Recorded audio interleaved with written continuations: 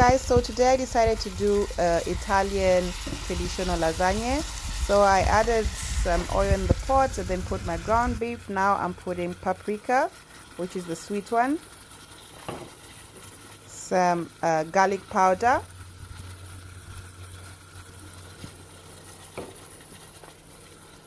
some salt,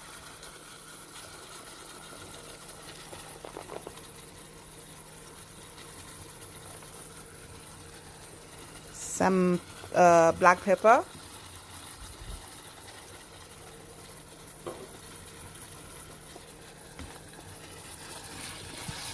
and then just mix everything like so.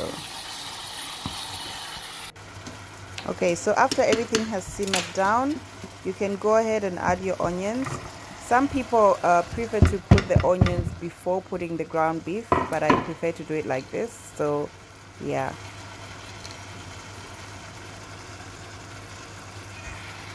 After that, mix everything together.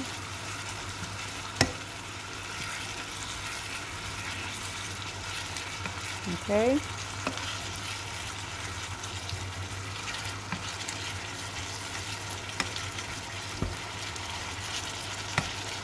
The onions don't really need to be that done, just because it's gonna cook for a long time anyway. So I added some Maggi cubes. And then add your tomato paste. Then add some more tomato paste. You can be generous with this, because if you want it to be thick and nice,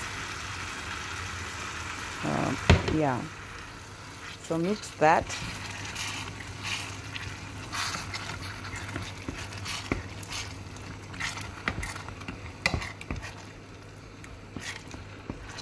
And then I went in to add some more tomato paste. And then some tomato paste, which has some onions and carrots mixed in there, so it gives a good flavor. Keep mixing. And then after that, you can put some wine. You can add some wine if you like.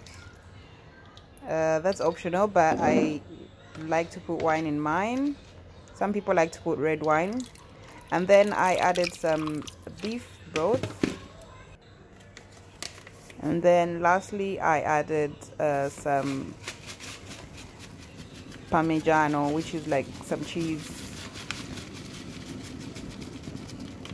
Some cheese. You can also be generous with the cheese, because who doesn't love cheese? The more cheese, the better. So yeah, mix everything together.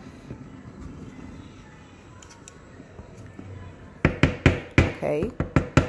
So after that, you can take your lid, cover your pot, and let it cook for 2 hours.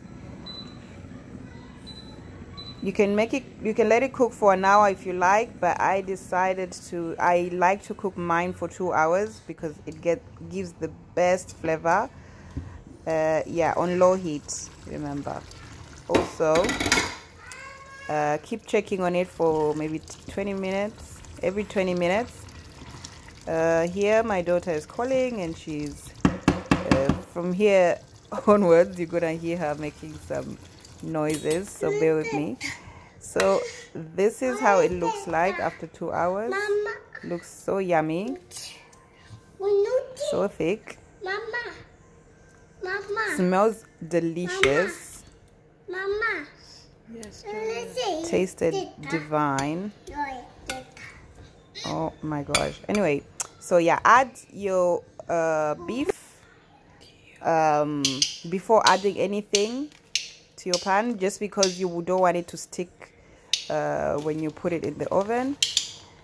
I went ahead and fast forwarded this part because my daughter was making a mess, but I'm gonna show you what I did exactly.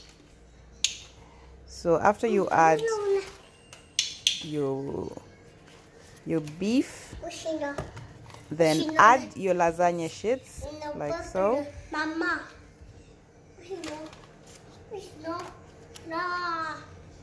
Okay.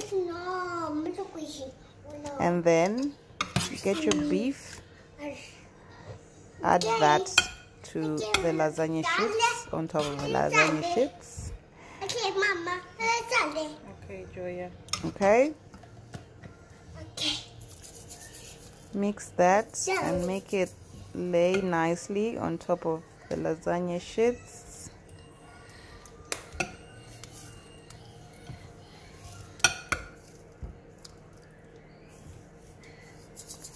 Okay. Add more beef. Okay, and then get your bechamel, which is the cream. Add it on top of the beef. Okay. And then get your cheese. Add your cheese. Grana Padano cheese. Okay, so before you put it in the oven, this is how it should look like. Put the cheese, a fair amount of cheese on top, so it comes out, you know, crunchy and you know, crispy on the top. So I cooked mine for 25 minutes on 175, and yeah, after 25 minutes I went back, and this is how it looks like.